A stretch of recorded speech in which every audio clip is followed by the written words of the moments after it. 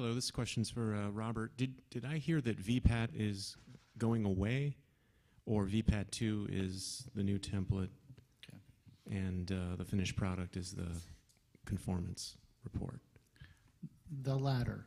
Okay. The VPAT 1 has been replaced by VPAT 2, and if you go to the ITIC website, you'll see the VPAT 2 template.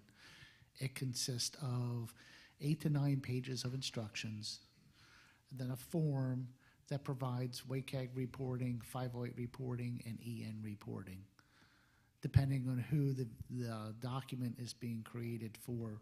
Sections that do not relate to that audience, like in the U.S. government, we don't need to see EN reporting. They can be collapsed and hidden.